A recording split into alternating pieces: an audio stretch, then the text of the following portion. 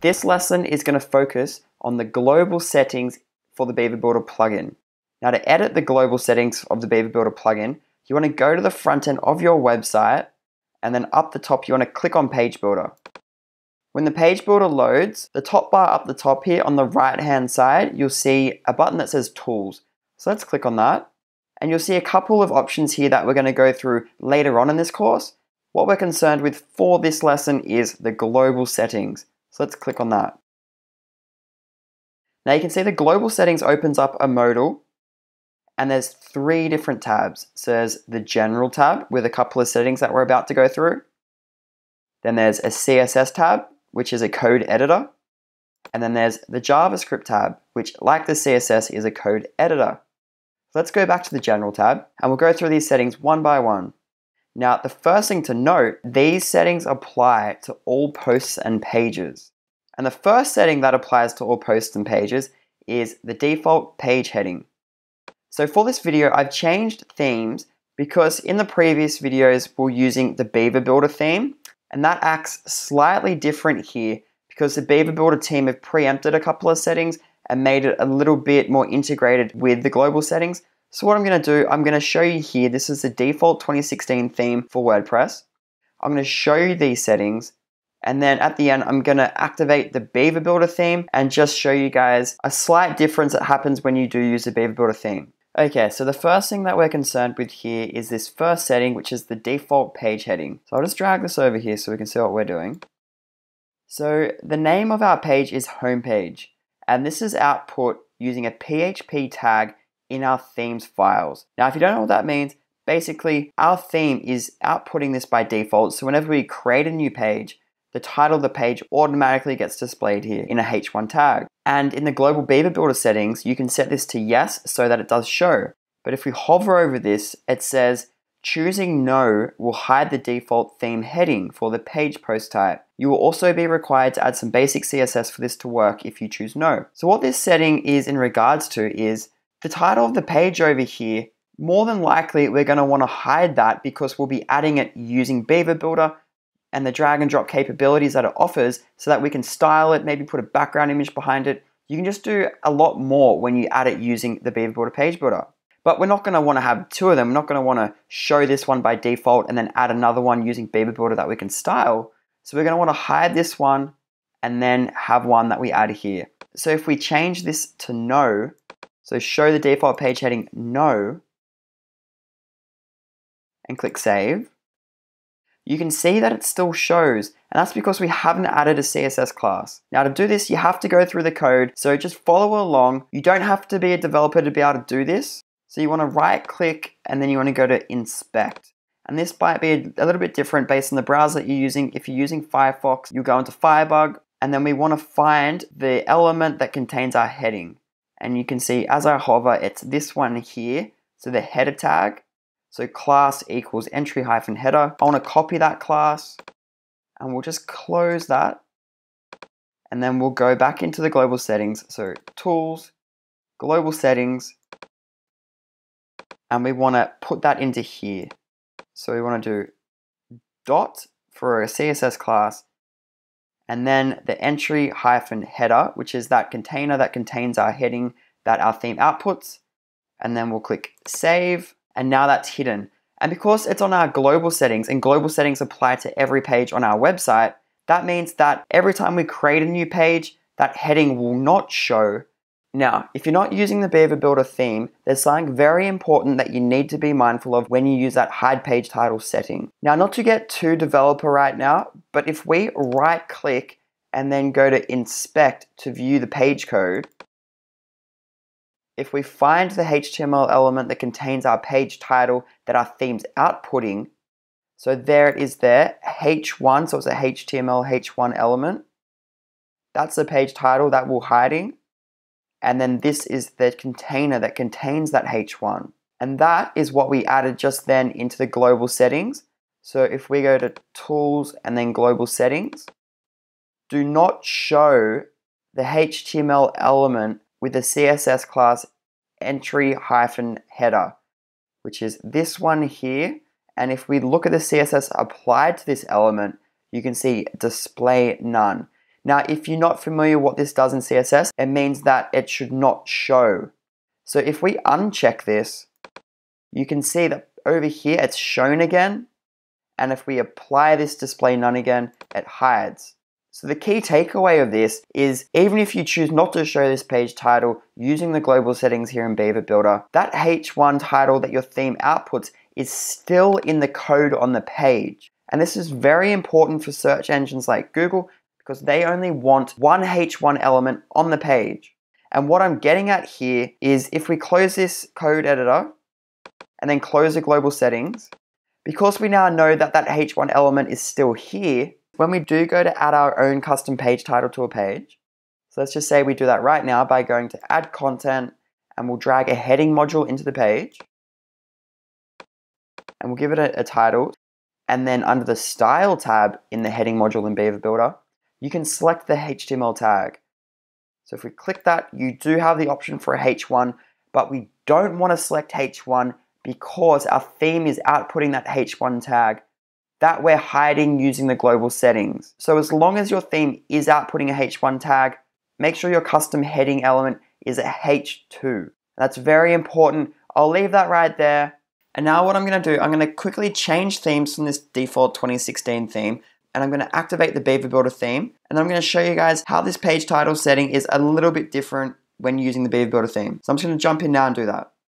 Okay, so I've just gone ahead and activated the Beaver Builder theme, and if we go back into the global settings, so I'll just launch Beaver Builder, and then I'll go to Tools, and then Global Settings, and the first thing to note is that I have not changed any of these global settings, so all I did was just change from the default 2016 theme over to the Beaver Builder theme, and already you'll notice that the page title up here is not showing, and that's because of this setting here, Show No, so do not show the page heading.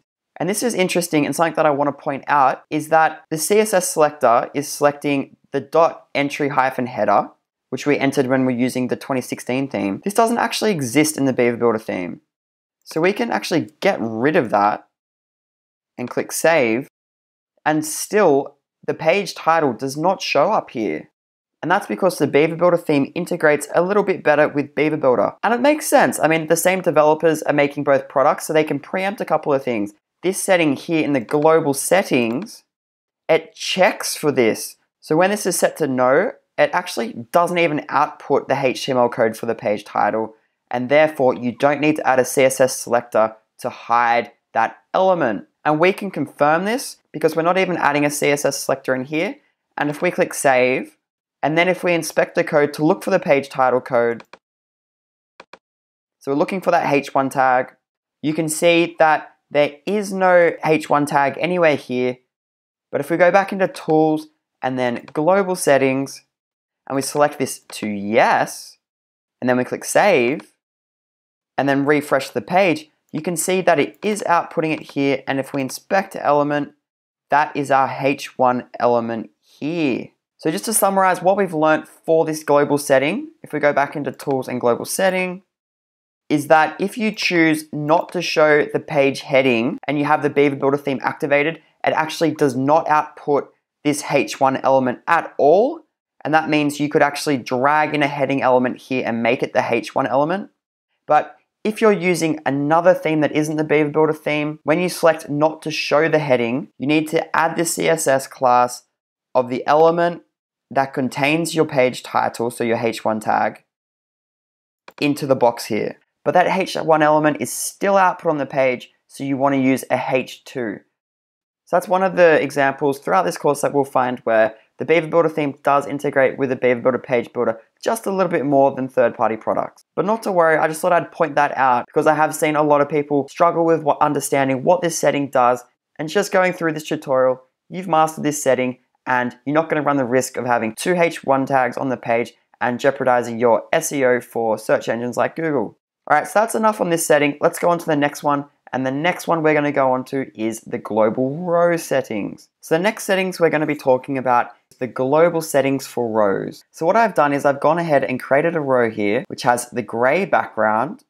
And then inside that are 3 columns that have the different colors here. So the first one red, then blue, and then pink. So let's go ahead and go back into the global settings. So Tools, Global Settings. And there's the settings that we're going to be looking at now. So the first thing I want you to notice is that the margins on rows are set to 0. And we can confirm that these are set to 0 because these two rows here, so the one with the gray background and the one above it with the blue, are touching. And also the gray and the blue one beneath are touching. And also notice that the rows extend to the left and the right of our browser. So there's no spacing anywhere around our rows. So let's go ahead and exaggerate this, and I'll add 100 pixels margins around our rows. And remember, because these are global settings, they're going to apply to every row that we've added to our page using Beaver Builder. So I'll add 100 pixels there, and I'm going to click Save. And notice what happens. So there's our row, and all the way around our row, there's 100 pixels of margin. And above it, this row here, 100 pixels. So you can see there's a major downside to adding margins to rows, and that's it, they can't touch each other. So the white here that we're seeing now is actually the background color of our page. And then on top of our page is sitting our rows, and they're being pushed apart by those margins. So for a black and white answer, a nice tip for you guys, always leave the global row value for your margins as 0. Because if you want to space out your rows, there's a better way to do it, and that's using padding. And what we're going to do, we're going to set our margins around all our rows to 0. So I'll save that. And now you can see they've gone back to touching. They're extending the full width of the page. So let's go back and go to Tools and then Global Settings. And let's add 200 pixels padding to our rows. Now that's an exaggeration. Again, you would not use that generally, but let's just go ahead and click Save and see what happens. So as you can see, our rows are now spaced apart, so similar to what happened to the margins, except our rows still touch each other and they still extend to the sides of the pages. And this is generally the effect that you're going to want to achieve. And that's the difference between margins and padding. Margins push the elements away, and the background colors and images on the rows don't extend to the full width, where padding, your rows can still touch each other, but you're just pushing the space around the content within the row. And that's usually what you'll want to be using. So back into the global settings, I'll give you guys a couple of tips for these. Always keep your margins at 0. And if you ever have to change this value from 0 to something else, you probably know what you're doing. I personally have never had to change that from 0. And for padding, padding could be set from anywhere between 20 or 30 pixels all the way up to 100 or 150 pixels, 200. It really depends on your design. 200 pixels would be for the more spaced out designs. But again, I just want to remind you there's no right or wrong answer for this padding value or the margins value, but I do recommend margins stay at 0 and padding. Play around with your design and make sure you test it on mobiles and tablets and desktops to make sure it is giving you that spacing that you're wanting for your design. Okay, so let's go back into our global settings and we're just going to go through the next couple. So the next one under our rows is the max width for rows. So when we add a row, this is the maximum width that a row can be. Under that is the default row width, which is how wide the rows are when you add them in.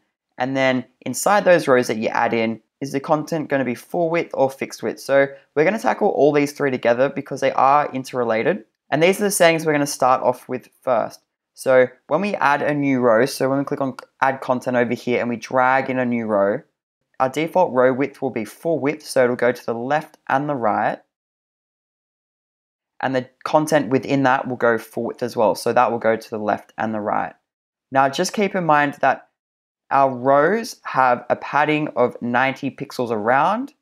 So when our content does go full width, there's still going to be a 90 pixel gap over here because of the padding on the row.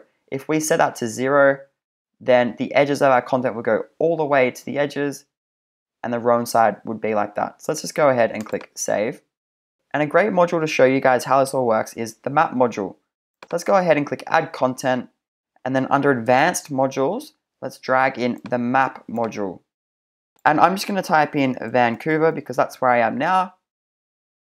And we're going to click Save. And now that we've added that, let's just add a background color to the row so we can see what we're doing. So we'll click on the wrench. We'll go down to Background Type and we want to do Color. And then for the color, we want to add maybe a nice gray so we can see what we're doing. So we're going to go back into the global settings, and I'm just going to run you through what we have here and why it is so. So when we added that row into this page, the default row width is set to full width. So that's why our row with a gray background stretches all the way to the left and all the way to the right. The default row content width within that, so when we add content into that row, is going to be full width. And that's why our map stretches outside the grid. So here's our grid, and the map's going outside of this. Now the reason it's not going all the way to the left and all the way to the right is because we have the padding on the row. So if we did go ahead and set that to 0 and click save, you'll see that now our map's extended even further out. And the only reason this map isn't going all the way to the left and the right and the tops and the bottom of our row is because the module itself has a margin, and we're going to discuss that in a later video, so I won't go into that right now. So that's what the default row width set to full width does. When you add a row, it goes all the way to the left and the right, and the default row content width, when that's set to full width, whenever you add content into a row, it goes all the way to the left and the right of that row. But keep in mind, it might not go all the way to the edges because you might have some padding on the row. So what happens if we change the default row content width to fixed width? So let's just go ahead and click save and see what happens. Nothing happens. So that's a point that I want to make. So when you do set the settings up here in the global settings for your rows, so these settings here, this is the default. But once you add a row in, so you go into here and you drag a row, it uses those default settings to add the settings for this row. But when you go back and change them in the global settings, it only changes those settings for rows that you add after the fact. So because we had added this row with the content set to full width, even though under the global settings here, we changed it to fixed width now, it still remains full width. And we can check that by clicking the row settings icon, the wrench.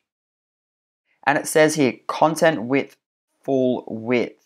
So that's just like I want to point out.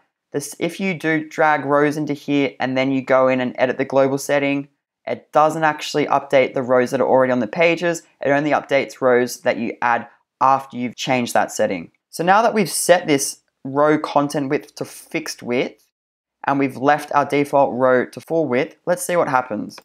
So let's do the exact same thing that we just did. So let's add one row, and we're going to add this underneath so we can compare. And then let's go ahead and give this a background color.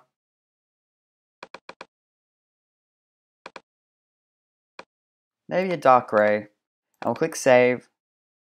And then just like last time, let's add a map module. Drag that in. So that's a Vancouver. And we'll click save. And that's the difference. So the only setting that we just changed in the global settings is this default row content width to fixed width. So because it's a fixed width, it stays within the grid and it doesn't stretch all the way to the edges of the row. Let's go back in to the global settings and let's see what the default row width does. So right now that's set to full width. So every time we drag a row, it extends all the way to the left and all the way to the right. And we've just seen that happen when we dragged in this row here and then this row here. And we can tell because the backgrounds of both these rows go all the way to the left and the right of our browser. But let's go ahead and let's set this to fixed. So the default row width, when we drag in a row, it's going to be fixed. So let's click save. And again, just note that even though we set the default row width to be fixed, the existing rows that we have on our pages do not get updated, only after the fact. So let's go down and we'll create one more row with one column and we'll drag that under this one. And then let's give this row a background color and we'll make this a nice blue and we'll click save. So immediately that is the difference. So before when we're dragging in rows, they were going to the left and the right and we could add a background color. and you can tell the background color goes all the way to the edges of our browser. But when we've gone into here to the global settings and we set the default row width to be fixed, it brings the edges of the rows into the grid and they can't extend outwards. And that brings us on to the last global setting for rows, which is max width. So currently this is set to 1080 pixels, and because the default row width is set to fixed, this here is actually 1080 pixels wide. So anytime we add a new row with these settings, they can only stretch to 1080 pixels wide. And you'll notice that when we set the default row width to fixed width, this setting here removes itself because this is setting the content to fixed. So if we're setting the row to fixed, then the content's going to be fixed by default. So that's why when you set it to fixed, that hides. So we've just seen that when the default row width is set to fixed, like we had here, then the maximum width that row can be is 1080 pixels wide. So this here is 1080 pixels wide. The last thing we need to look at is what happens if we set the default row width to full width and then the default row content width is fixed. How does the 1080 pixels affect a full width row? And the answer is this value here is the width of the content. So the default row will stretch to the left and the right, so we can add our background and it goes to the left and the right of the browser, but the actual content within that row will go 1080 pixels wide. And what I've just explained is exactly what was happening when we dragged in this row here. So the default row width was set to full, so when we dragged that row in, it went all the way to the left and the right, and the content inside that was set to fixed, so it went into the grid, and the width of that content within that full width row is 1080 pixels wide. So that's all you need to know about the global settings for rows in Beaver Builder.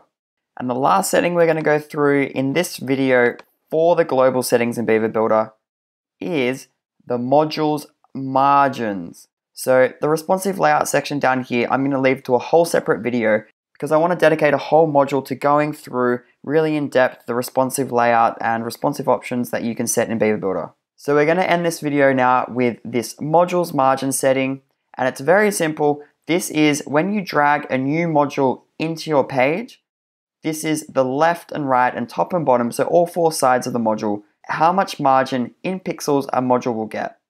And different to the row settings that we saw up here, where when we change these settings, it doesn't apply to rows that we've already added into our pages, this setting does apply after the fact. So what that means is, if we cancel out of this and I click on this map module here, in the advanced tab, by default, we can see that this module has 30 pixels top, bottom, left, and right.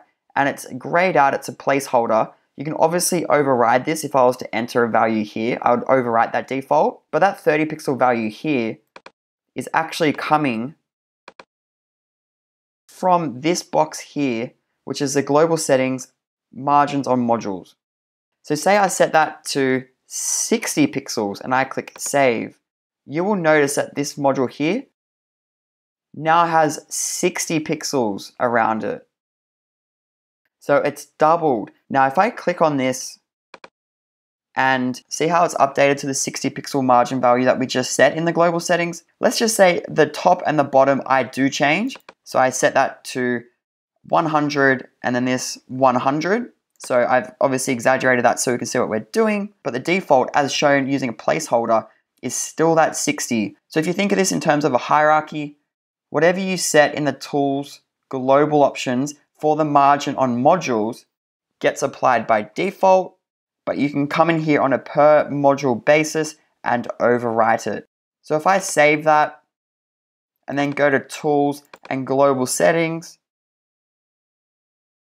if I set the margin module, the default value to be 0 and click save, if I go back into this module now and then the advanced tab, I can see the default, which is a placeholder over here, has been set to 0, but when I made that change in the global settings, it did not overwrite the margin on the top and bottom that I had set for this module previously. So the margins that you do set on a module overwrite the ones that you set in the global settings. Now, a tip, if we go back into here, if we go down to that margin value again, say we do set that to 60 and we click save, something that we're going to talk about later on in those responsive lessons is those margins actually get carried across to mobile and desktop views. So as we come back in, you can see there's 60 pixels still, and on a mobile phone, that's going to cause the content to be quite narrow. So that's one thing that we're going to discuss later on, but just keep in mind that you don't want to use really large values for the margins on modules because they do affect the content width on mobiles. For me personally, I set this value at 20 so that when I do save that and bring the content in for mobile devices, content is quite wide because the margins on the sides are only 20 pixels. So for me personally, a tip is just to set these global margins on modules at either 20 or 30 pixels. So that's it for this lesson. I know we covered a lot of information in this video, but it was necessary and it is all very powerful stuff, and each setting does change the design and how Beaver works significantly. So make sure you watch this video 2 or 3 times, as many times as you need to really understand how it all works, because learning these really are going to boost your designs and your websites to the next level. That's it for this lesson. I'll see you in the next one.